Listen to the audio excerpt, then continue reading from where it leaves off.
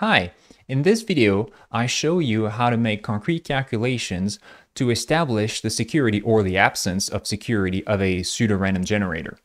So the first skill that I require in my course is, of course, to be able to follow the description of a pseudorandom generator. So I will typically give a very simple description. So for example, here you have a function. So the pseudorandom generator is described as a function of input n bits, so which would be the key.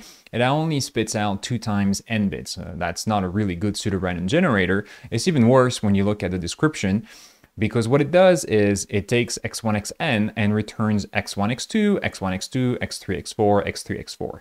Okay, so this is there's a very clearly identifiable pattern. So, but the first questions before we move into calculating the security or establishing that formally establishing there's no security beyond just a simple intuition that there is a pretty identifiable pattern, is I will ask, okay, can you calculate the output of this pseudorandom generator on a certain input? So for example, 110001, and can you encrypt a message with that pseudorandom generator used to produce the key stream? Okay, so let's get started with calculating G of 110001. Okay, so all we do is repeat the digits pair by pair.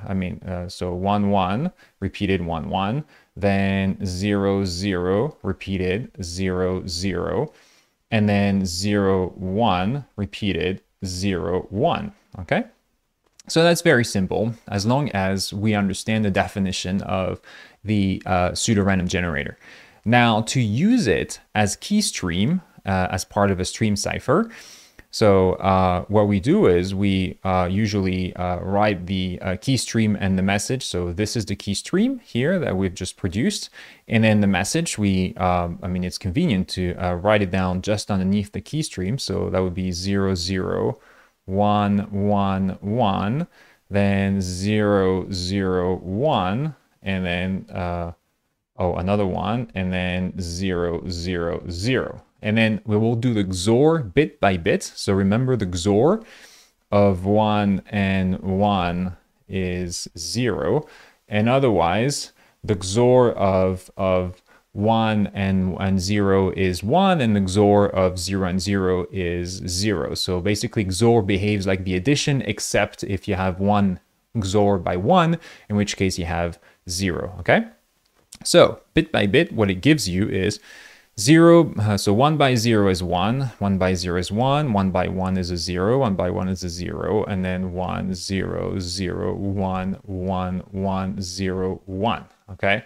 And that gives you the ciphertext, okay? So if you are to calculate the encryption of this particular message with that G used as the key stream, that's what you would get, okay? So that would be a typical question just to get warmed up. So now let's move on to a concrete definition of security. So 2 ways of looking at the security of pseudorandom generators that we see in our class. The one is to use a statistical test. So what's a statistical test?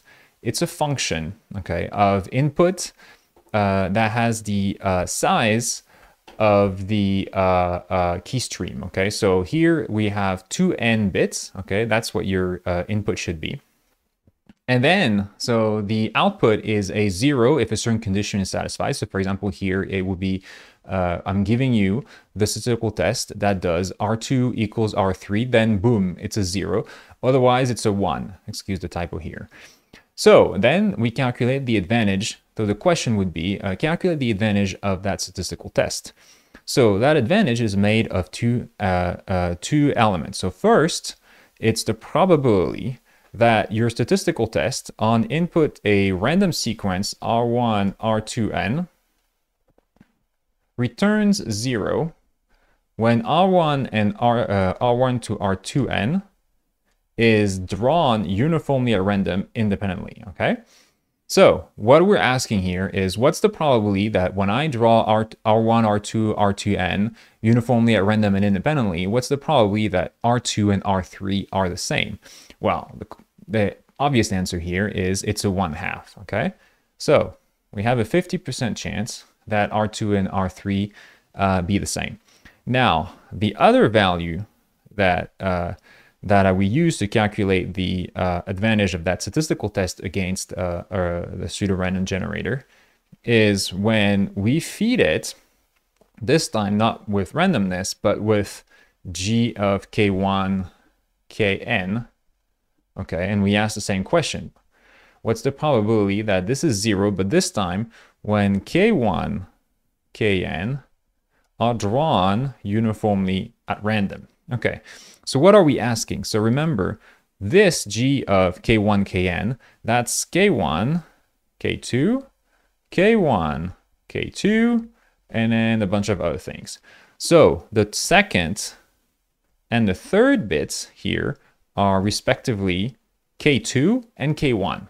Okay, what are the chances that k2 and k1 be the same when k1, k2, k3 are drawn independently uniformly at random? Well, that chance is also 1/2, okay?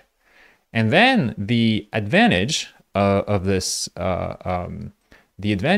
is just the difference, the absolute value of the difference between those two probabilities. So 1/2 and 1/2. So the advantage is 0. So what does this mean morally speaking?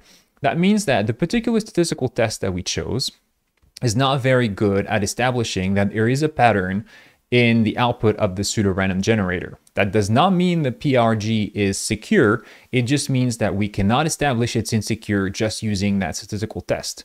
Now remember, to be secure, you have to be secure against, you have to thwart all possible statistical tests.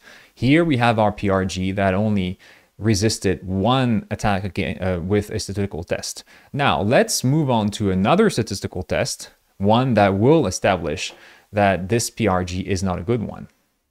This time we're doing almost the same thing, but we instead of looking at those two bits, we're going to look at whether or not R1 and R3 are the same, and we return 0 if it is the case and 1 if it is not the case. Okay, so this time we look at the probability that A of, so R1, R2n is 0 when R1 and R2n are drawn uniformly at random.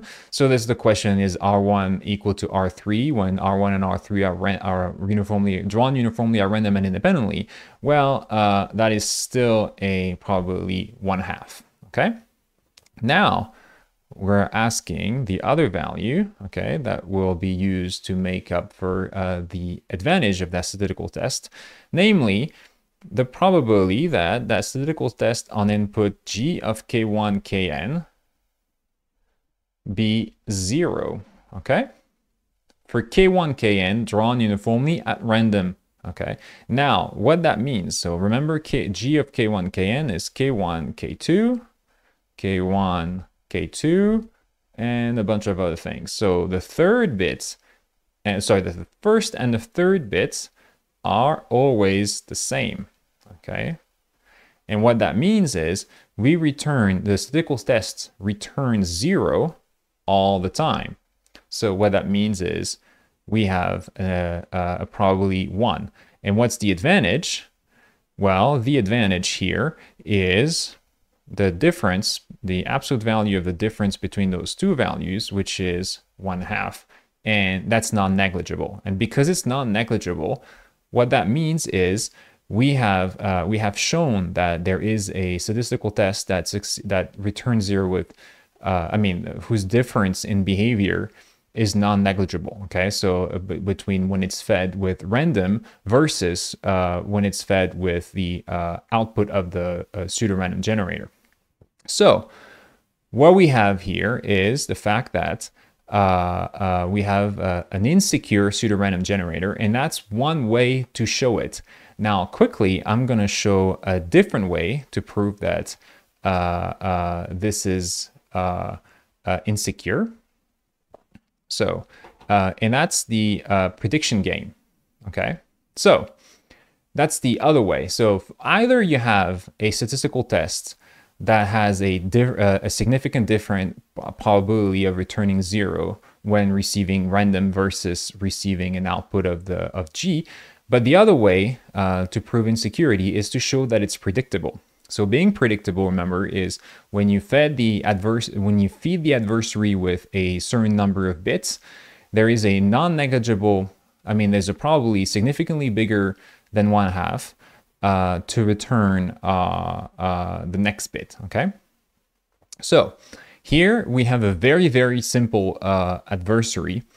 And what we're asking is the following. What is the probability that when you give G, so when you take G of K and you take the 1 and the second bit, okay, what is the probability that this returns the third bit of G of K, okay? Okay, so this K1, so on G of K, K1, K2, okay, so what you have is, this is A, where you give it K1, K2, okay? And by definition of the adversary that I described in the question, it will return the first bit of the sequence, okay? And that's, well, I just did it because I know that pseudo-random generator takes K1, K2, K3, K4 and returns K1, K2, K1, K2. So it will systematically put on the third position what was given to him on the first position, okay? And so this is, of course, K1.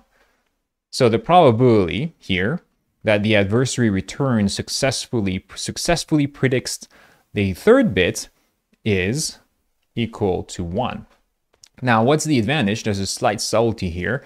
So if I call that probability P, the advantage is in fact P minus 1/2, okay? The absolute value of that. So if you have, for example, a probability 0, probability 1, then you're going to maximize your advantage, but it's never going to be above 1/2 with that definition.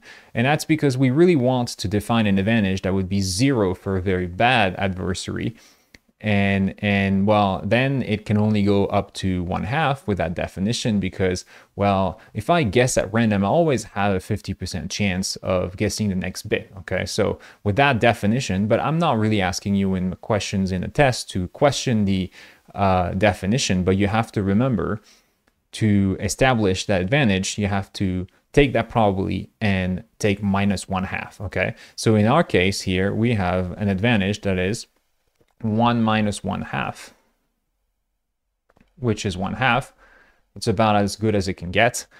And what that means is that pseudo-random generator, of course, is entirely predictable and therefore insecure. So thank you for listening. Now you know how to calculate the advantage of a statistical test or an adversary in the predictability game. Thank you for listening.